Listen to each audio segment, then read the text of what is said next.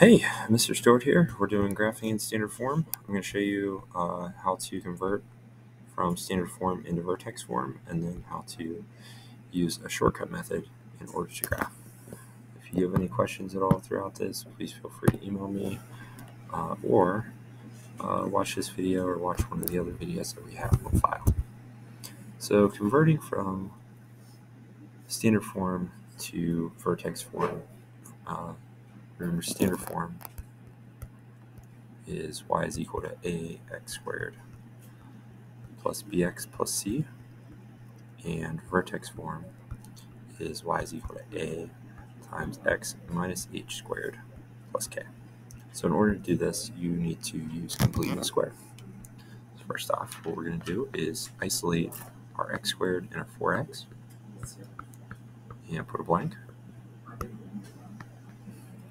and then our minus 9, and then minus blank. So what we add to one, or what we add, we also have to subtract through. Now in this blank, if you remember from the other times of this is b over 2 squared. So b is 4, so 4 over 2 squared, 2 squared, which is 4. So 4 goes here, 4 goes here. Then our next thing is what's going to multiply to give us 4, add to give us 4, that's 2 and 2, or essentially just our b over 2 value. And negative 9 minus 4 is 13, and we're done. So now we can find our vertex, our vertex, and then all of our other points.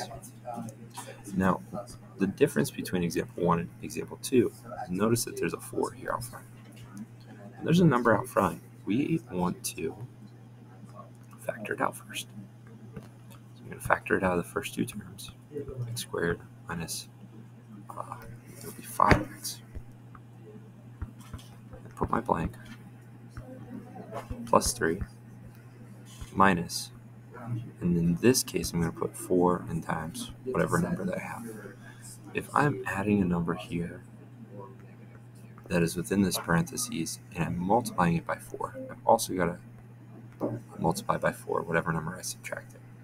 So again, this is b over 2 squared, 25 over 4,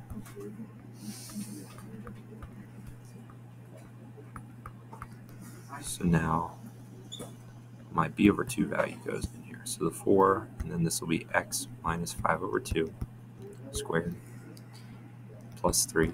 Now 4, and 4, those canceled out, so I'm left with 25. So now f of x is equal to 4 times x minus 5 over 2 squared minus 22. And now we have my vertex of 5 halves, comma, negative 22. Alright, so say you don't want to do that. There actually is a shortcut. I'm just going to jump right to that shortcut here. It is just to find your vertex. So negative b over 2a, f of negative b over 2a. It looks a little bit complicated, but really what it's saying is take your a value, so like here it's negative 1, your b value, and you use the negative b over 2a, negative 4 over 2 times negative 1, which gives you 2. And then you take that and plug it into the equation. So now we have negative 2 squared plus 4 times 2 plus 5, which ends up being negative 4 plus 8 plus 5, which is 9. So now I have my vertex of 2, 9. I can do that instead of completing a square if I want to. I did completing the square, just got to show you off to the side. Take out the negative, put my blank, and then subtract my blank. This would be 4. This would be y is equal to negative, and then x minus 2 squared, and I have to multiply this by negative 1 because I pulled out that negative, so then that becomes 9, which gives me my vertex of 2, 9. Now here with x-intercepts in standard form, it's a little bit different. You can do a couple different things. My suggestion is if you don't know what you're doing, use quadratic formula. So the negative b, so negative 4 plus or minus the square root of b squared. So 16, 4 squared is 16, minus 4 times negative 1 times 5 all over 2a, so 2 times negative 1. So negative 4 plus or minus the square root of 16 plus 20, so 36 all over negative 2. Negative 4 plus or minus 6 over 2, which then gives us negative 2, which then gives us negative 10 over negative 2, which is 5, or 2 over negative 2, which is negative 1. So either one of those will work. You get 5, negative 1, 2, 9.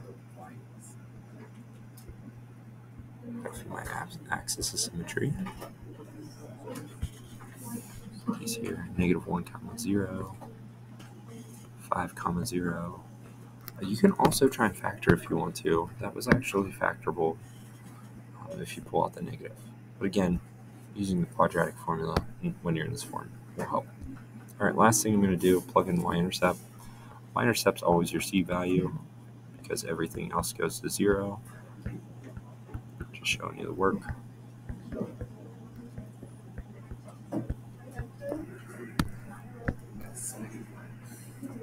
And then what I do for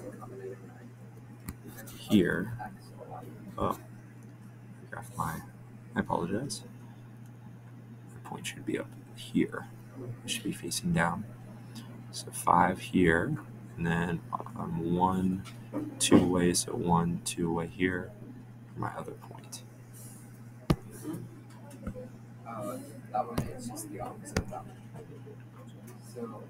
And then here's my graph. Don't forget your axis of symmetry is always the same as your vertex x value.